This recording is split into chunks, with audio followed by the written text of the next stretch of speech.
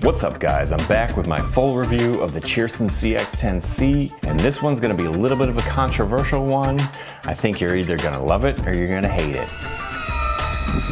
Now, if you're gonna be one of the people that loves this one, you're gonna enjoy the fact that it has the camera in it. It's very small and it is very stable in flight, meaning you can fly it in a lot of different places that you couldn't fly a bigger quad and get some very interesting video in the process. Speaking of the video, it takes 640 by 480 standard definition video, but that's gonna surprise you a little bit because when you hear standard def, you're thinking not that great of quality, but this one, actually, the picture in it's not so bad, especially for the compact size of this one. I was actually pleasantly surprised by the quality of the video, and for only $27, it's really not a bad buy if you are just getting into this hobby and want to get into aerial video in general. It'll get up high enough to get you some interesting shots, although you're not going to want to fly it too high because it's very susceptible to wind, so you're liable to get blown away if you go up high enough, and the range on it's not super great anyway, so I'd be careful how high or how far away you're gonna fly this one. So the other interesting thing about this one is when you're recording on the camera, you'll get this flashing light right here, so you know when you're recording, and that's a handy feature.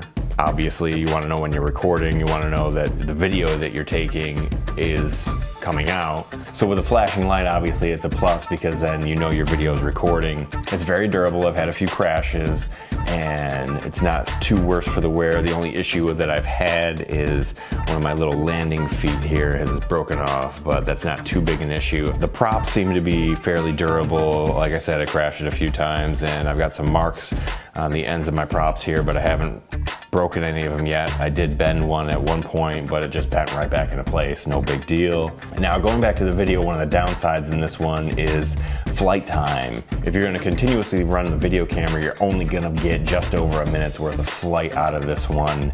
And obviously that's disappointing, but you can't really expect too much out of a Nano with a camera installed in it.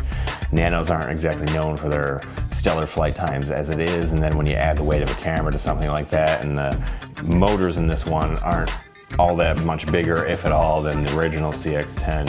So obviously just a minute's worth of flight time while you're recording video is disappointing, but can't really expect too much more with that. And even when you're not running the camera, you only get just over 3 minutes.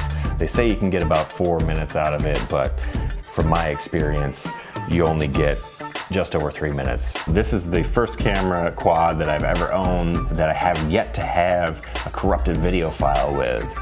And the interesting thing about this one is when you get the low battery warning, the camera shuts off automatically and saves your file. That's a big plus in my book. So this one will take photos as well as the video, and the quality on the photos is usable if you got good lighting conditions, but in low light conditions, the quality is not so great. People have said they've had some range issues with it. I have not really experienced that, but I haven't really tried to fly it too far away from me. The yaw rate on this one is pretty good for a camera quad. It's not super fast, it's not super slow. It's definitely somewhere in the middle, certainly fast enough to fly this one indoors as well as obviously outdoors.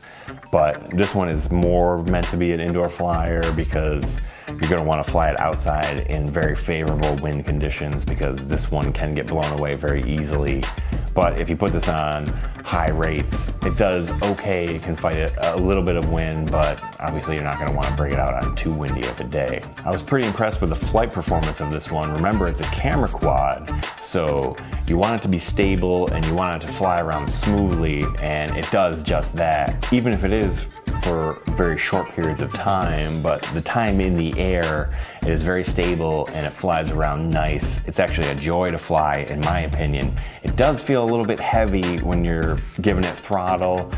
Obviously that's to be expected. It's carrying a lot of weight. It'll be interesting to see how long the motors last in this one carrying the extra weight. So all in all, with the Cheerson CX-10C, I really enjoy this one personally. I can see how a lot of people out there will be turned off by this one because of the short flight times and a little bit of a range issue, but I haven't really experienced that myself. In my opinion, I think you pick this one up because you're gonna be able to do some interesting things with it, get some great video, and it's a lot of fun to fly. So that's all I got with the Cheerson CX-10C. If you like what I'm doing here, please subscribe, give me a thumbs up and comment. And thank you for watching, and I'll see you next time.